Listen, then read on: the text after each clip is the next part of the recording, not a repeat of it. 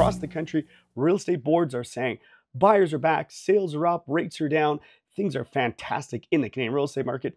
But is that actually true? Hey there, and welcome back to Prairie Real Estate. My name is 𝗵𝗲𝗿𝗁, real estate agent in Regina, Saskatchewan. That's my trusted assistant, 𝗲𝗲𝗿𝗁. This is the monthly Canadian real estate market update where we dive deep into the stats. We go behind the headlines and all the press release stuff that the real estate boards put out and get you the real story of what's going on in the Canadian real estate market. We're going to be going from Victoria to Halifax and all the cities in between, getting you up to speed, because what's going on in, say, Toronto is very different than what's going on in Saskatoon. But before we get started here, we got to start off with another one of my terrible bad dad jokes. What did the duck say when it bought some chapstick? Put it on my bill. If you have a terrible joke that I can use in a future episode, put it in the comments below. Let's get into this month's Canadian real estate market update. The Victoria real estate market has been far more stable than many others in Canada. That being said, this month we saw a 5% month-over-month increase in sales, where typically you see a 7% drop in sales. They also had a massive jump in new listings. Now, it's typical to see about a 15% month-over-month increase in new listings. This past month, they saw a 35% increase. Now, without that relatively strong month of sales, we likely would have seen months of inventory officially push past 6, meaning it would have been a buyer's market in Victoria. And when it comes to home prices, you can see that there's still a lot of seasonality playing into the market, but home prices now are basically equal to where they bottomed out in 2022 and 2023. I wouldn't be surprised to see this year prices bottom out just slightly below those numbers. What the heck is going on in the Vancouver real estate market? I thought lower interest rates were supposed to bring this big wave of buyers to the market.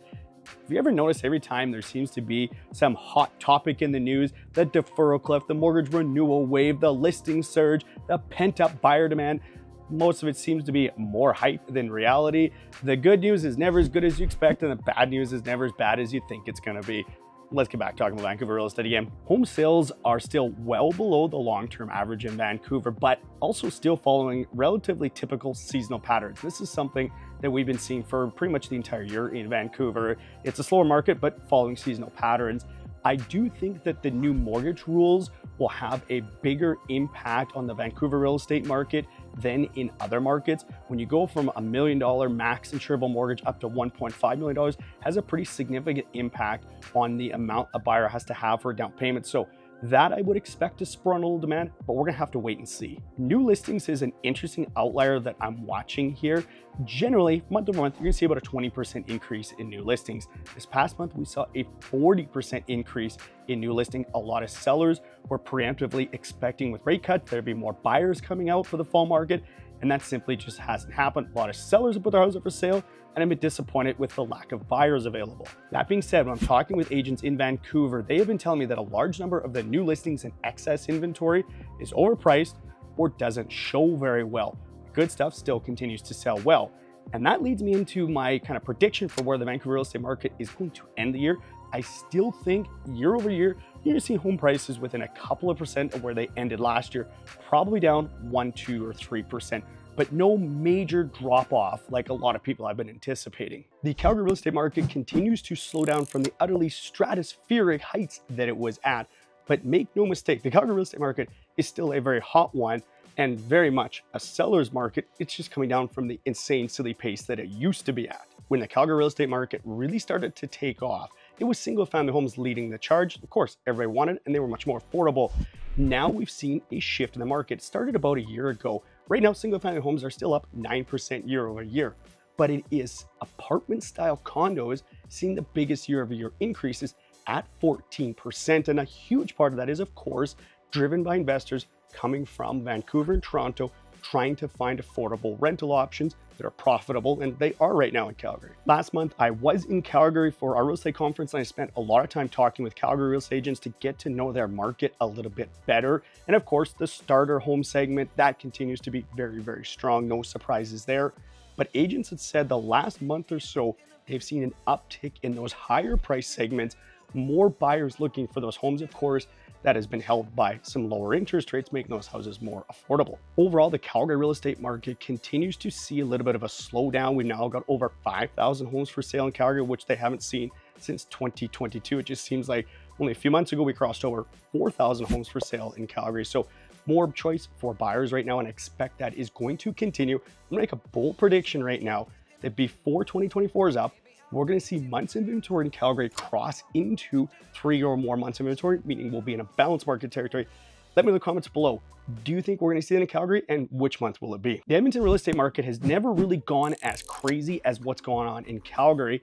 That being said though, this past month comparatively was a relatively slow one, with sales only being up 29%. And I know that sounds crazy, saying sales up 29% is their second worst month of the year. It's still been a really busy market. The one thing though that has kept prices in Edmonton from going completely ballistic is that new listings all year long has not only kept up with demand, it's surpassed the 5-year average, which has kept inventory up enough that there's not quite as much competition amongst buyers. But what I found was really interesting was diving into the stats here, looking by property type, seeing which homes have seen the largest increases. Now, I'm using average price here just because that was what was available.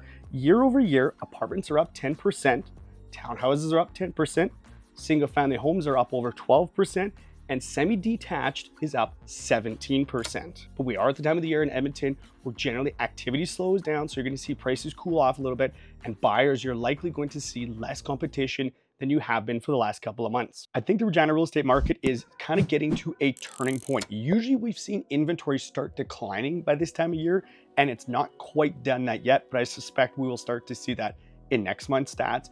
The difference though this year is inventory essentially remained unchanged all year long. We started the year in Regina with 620 homes for sale. We're at 654 right now. Normally would have increased to usually double what it starts the year at. My worry when it comes to inventory though is what's going to happen over the winter. It usually declines. The question is now going to be, how low is the inventory going to be when we start the spring market in 2025? With interest rates continuing to drop, I hope that is going to free up some inventory as move-up buyers, which have been stuck in their house, unable to move into a new home, will finally be able to hopefully do that. And that should free up the logjam we've got right now in that first-time homebuyer segment, where there's just simply nothing available to purchase. And every first-time homebuyer is fighting over every single new listing that's any good coming up right now, seeing lots of multiple offers. Hopefully we'll see alleviation of that in the spring with a little bit more inventory. Last year in the Saskatoon real estate market, there were 5 months for the entire year where they saw over 400 homes sell in a month. So far this year, there's been 6. But what I think is the really scary stat is every single month so far this year, new listings have been below the 5-year average, and that has kept active inventory at these critically low, historically low levels of inventory. This of course brings up the question as to why home prices are dropping a little bit right now in Saskatoon with how hot the market is. Well, the simple answer is seasonality. Whether over the course of a year home prices increase or decrease, you always see the impact of seasonality. Prices increase in the spring, they usually tend to fall off in the back half of the year. The question is going to be, do they fall below where they start the year? And I think the answer to that is going to be very clear. No, Saskatoon will likely end the year with one of the highest year-over-year price increases. The bigger question going into 2025 is what happens with inventory. If we don't see inventory increase, and I do think we will start to see a little bit of inventory freed up in the spring market, but if that doesn't happen, we're going to continue to see Saskatoon be probably Canada's hottest real estate market well into 2025. Winnipeg has quietly continued to be one of Canada's hottest real estate markets, and although the stats make it look like things are slowing down or down a little bit, it's really because 2021 skews the data so badly. They were crazy busy that year. Right now, Winnipeg is shaping up. They're probably going to have the 3rd most homes ever sold in a single year. The good news for homebuyers in Winnipeg is that new listings have mostly kept up with demand, but never really surpassed it. So inventory still remains relatively low in Winnipeg, it just hasn't gotten worse. And when you look at the sales to new listing ratio, it's about 60% right now. That is well above the national average of 53%. So on average, more homes are selling in Winnipeg than the rest of the country. And agents are expecting this trend of a relatively busy market to continue for the balance of the year. And like I said, probably gonna end the year 3rd most homes ever sold. Prices likely though are going to fall off a little bit here as the market cools down because of the seasonality, but it's still going to be probably busier than normal. September generally marks the kickoff of the fall market in Toronto, where you see sales jump, new listings jump, active inventory all jumps. Well, this year we didn't really see the sales jump, just slightly up. New listings up substantially. Generally they're up about 20% month to month. This year, they were up 34% and active inventory up significantly. There was lots of talk around rate cuts spurring on all this pent-up demand. And well, it spurred on a jump in new listings, but not the buyers. A lot of sellers seem to anticipate there would be a jump in buyer activity, and it just hasn't happened right now. Although that may change. Talking with mortgage brokers, they have seen a large number or large increase in the amount of new mortgage applications. So we'll have to see if that translates into sales or not. I do think though that the new mortgage rules around mortgage insurance increasing from $1 million to $1.5 million for what can be insurable, I think that's going to have a bigger impact in the Toronto real estate market than other markets, smaller ones like mine, for example. We'll have to wait and see how much an impact that has though on the Toronto real estate market. I do see a lot of posts online. It seems entire accounts dedicated to showing these massive losses that sellers are taking, $500,000 here, $800,000 there. I wonder if they'd be so gleeful if it was the other way around and $500,000 price increases. But when you see those, please don't think that you're going to get $500,000 off of the asking price on a house. Right now in Toronto, the average sales to list price is 100%, meaning that the price you see the day you go to write the offer is likely about where it's going to sell it. It might drop a couple of times before it actually sells, but the day you write the offer, don't expect $500,000 discounts off the asking price right now. Last month, I had mentioned how the pace of price decline seemed to be slowing down in Toronto. And of course, that meant I jinxed it by saying that we saw a fairly substantial month-over-month price decline this past month in the Toronto real estate market. So I guess my prediction earlier, where I said home prices would probably end the year in Toronto down, 6, 7, 8, 9%, well, that's back on. The Ottawa real estate market is in kind of the middle of what I would say most people would consider an unexpectedly busy back half of the year.